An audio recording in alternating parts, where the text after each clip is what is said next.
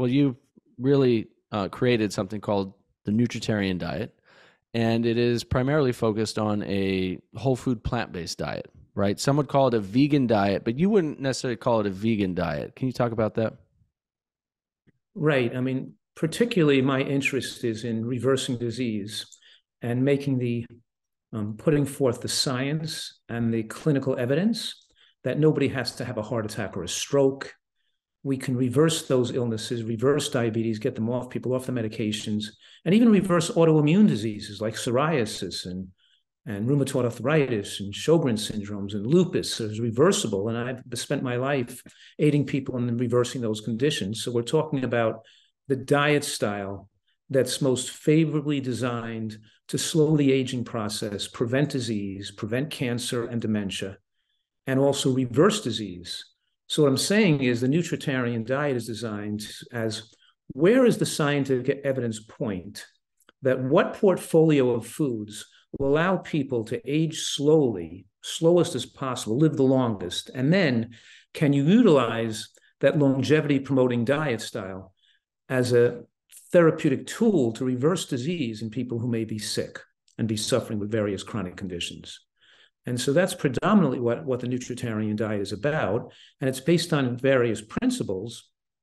And one of the main principles is give to the most nutritional bang per caloric buck and have both a high level of nutrient exposure while at the same time having a broad diversity of exposure to a wide variety of nutrients that humans need, not leaving any particular hole open, making sure you have every nutrients humans need in the right amount. And with the knowledge and the science to know that most Americans and most people in the modern world are ubiquitously and severely deficient in phytochemicals. And we're an animal with a high phytochemical requirement, and exposure to the density and variety of phytochemicals is the secret to slowing aging and preventing cancer. So there are a lot of health experts out there who would agree with you and a lot of others who don't agree with you. And I think this is the confusing part of the internet today. Is there is science that supports absolutely everything you say, and then there's science that people reference that they say claims the opposite. So what I'm interested in, especially with this podcast and all the work that I do and the work I've done for almost 2 decades now, is really researching and understanding what is the truth, what is the diet, the lifestyle, the most effective things we can do and ways we can live and eat that promote health and vitality and longevity with the least amount of disease and the least amount of health problems possible, right? And I know that's been your focus for a very long time. So how do you look at science of nutrition, and why is what you're teaching controversial and compared to what maybe others are saying out there? Right.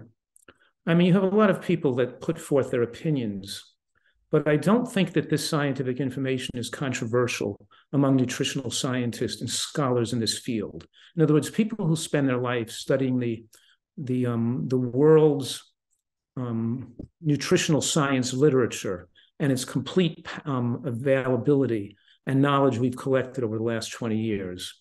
We don't have much controversies among nutritional scientists, nutritional science meetings, lifestyle medicine conferences, the World Health Organization meetings on nutrition. In other words, in the field of nutritional science, there's been less and less controversy and more coming together of knowledge with so much corroborating evidence so that we can grade evidence based on a system of grading. And we know that, for example, that the most proven methodology to slow aging and extend human lifespan, and I want people to write down these 5 words because all the evidence points to this, and that is moderate caloric restriction, because we know that being overweight shortens lifespan. Even being 30 pounds overweight shortens lifespan. So moderate caloric restriction to maintain a low body mass and a low body fat mass. And we're talking here about maintaining your body fat below 25% if you're a female and below 15% if you're a male. So very clear and precise about that. In the context of nutritional excellence, so we're talking about achieving nutritional excellence without consuming excess calories, moderate caloric restriction, not severe caloric restriction, because severity of caloric restriction leading to anorexia could lead to nutritional deficiencies and low muscle and low body mass, and we're taking things in your immune system too far. So that's the foundational principle there. And then we'll talk about other factors that adjust lifespan, but essentially we're looking at three categories of food here. One category is processed foods, and those are things like pasta, bread, salad oil, mayonnaise, donuts, cookies, crackers, rice cakes, breakfast bars, give us sources of calories without a significant micronutrient load. And the micronutrients do not contain calories, like phytochemicals and antioxidants and vitamins and minerals are not calories, they're just nutrients. The calories are, the 3 calorie containing nutrients are fat, carbohydrate, and protein. And we know that most people shorten their lifespan because they're eating too many calories, too much fat, too much carbohydrate, and too much protein.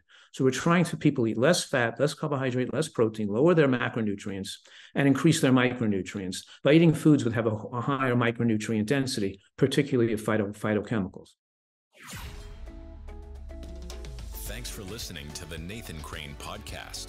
If you found value in today's podcast, please share it with others, subscribe to catch future episodes, and leave a rating and a review. For more information or to connect with Nathan, check him out online at www.nathancrane.com and follow him on Facebook and YouTube at Nathan Crane. Until next time, this has been the Nathan Crane Podcast.